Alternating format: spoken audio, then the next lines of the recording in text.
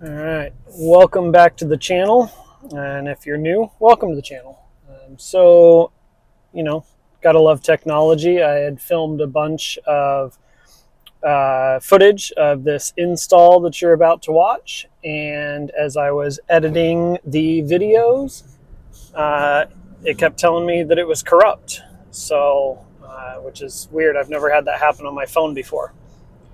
So I tried messing with it through screen recording. I tried cutting it into shorter lengths. I tried all kinds of stuff. So there is a section that you're going to miss where I talk about how to disassemble the panel.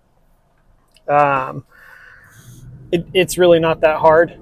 So the panel, all it is two 10mm bolts, and then you want to grab a hold of it at the top, and there's almost like a little lip that like curls over, and you just pop that off on towards the passenger side. And once that's popped off, then there's three other little clips that hold it in, and you can just kind of give it a good, firm pull straight out, and it'll come off of there. So hopefully that's the only thing that's missed, and if not, then we'll see. I just noticed don't mind the dog slobber all over my back window. Apparently they like to put their noses all over everything. Another thing. Gotta love your animals, right? So, all right, hope you enjoy.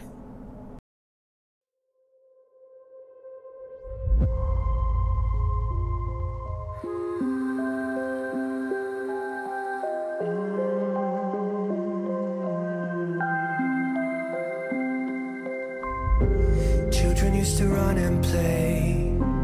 Look at all the mess we made. Guess I never know where it went wrong. Sometimes I feel like all that's said, 'cause viral then people forget. In this crazy world I don't belong. So what you just watched was me pulling this panel out of the back of the truck there, and then I went ahead and found my marks. I was going to put them in the side over here after looking at kind of the space that was there and the way that the power wires, because my power wires come across this way, and I didn't want to have to wrap them in, so now they can just come back around and come right in the back. Measured out, drilled a couple of holes. If you aren't comfortable drilling holes and stuff like that, it's not a big deal in plastic like this. Just make sure you have the right size. You saw me checking the sizes there.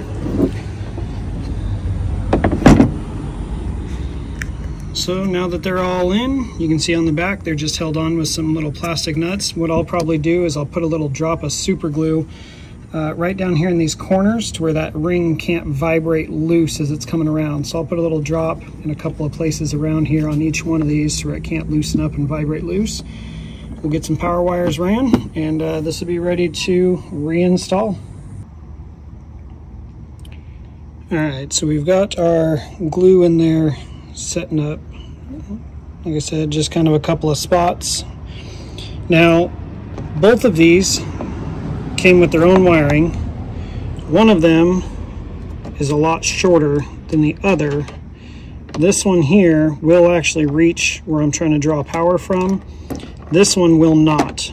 So what I'm going to do, since each of these have their own fuse in them, I'm going to go ahead and clip this end off, and I'm going to use it on a new terminal that I'll attach to this end of the positive one.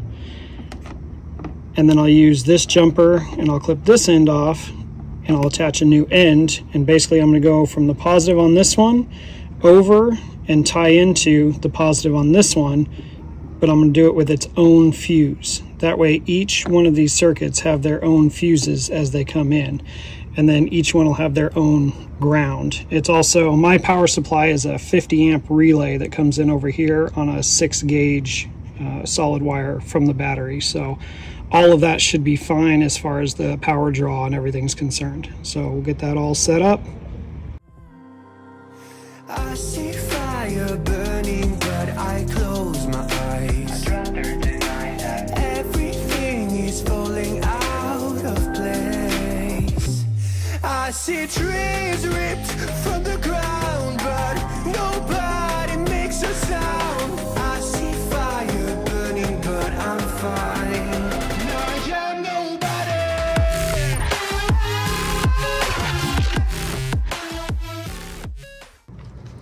Alright, so in the back of the truck you saw I had the 2 ground points. The pieces are going to come out right around in here, knowing that that's where they're going to be, and knowing that the ground points are going to be on this side. I think I'm going to use this little nut or stud right here. So what I'm going to do is I'm going to clean some of this paint off real quick with the wire wheel, clean it back in here, make sure we have a good connection point, and then I'll put a nut on that, and that way we can ground it right there, and then it'll come right over here for my power source.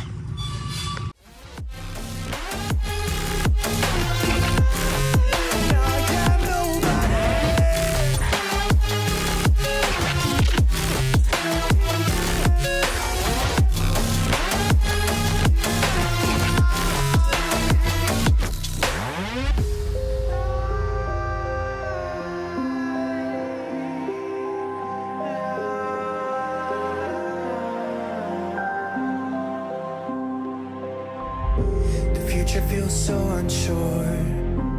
Didn't we deserve more? The burden that you left is way too heavy for me. Do you ever feel like... And there you have it. So real simple, dual outlet. There's plenty of room on the side so that when things are plugged in, when the seat's closed, the wires can route right through here, right against the seat, or right up and out, and just the cord can just hang here. And that way the kids can charge whatever they're using, phones or tablets, or if I want to charge camera batteries or whatever like that, I can just route it right up through, stuck it right behind here.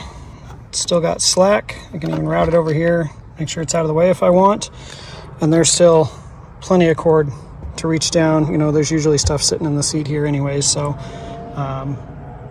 but yeah, I think that will do, just in case, you know, if I want to make sure that everything's off, if my truck's gonna be sitting for a period of time, then right down here in the corner is my 50 amp breaker for my compressor, and all I have to do is just hit the little button here and pop open the breaker, and then there is no power, so I don't have to worry about it draining my battery. So there you go. I know, kind of down and dirty, quick little install, but it really is that simple. If you don't have power run from here, then what you can do is make sure you get a I would recommend at least a 6-gauge wire, and just run it from your battery, and you can run it right along the door sill here. Excuse me, my truck's filthy. You can just run it right along the door sill right here, tuck it under the carpet. It'll actually go behind this, and then just mount it back there. And then you can get these breakers in 50, 80, 100 amp. They come in all different ones on Amazon. And I'll link the breaker. I'll link those so you can have those as well. And then got some more adjusting to do on the compressor setup before we can do a video on that. I don't want to make any recommendations before it's 100%. So thanks for watching. Hope you enjoyed. So unsure. Didn't we deserve more? The burden that you left is way too heavy for me. Do you ever feel like the world would die out? My anxieties off the roof, I cry out. We have gone too far, take me back right now.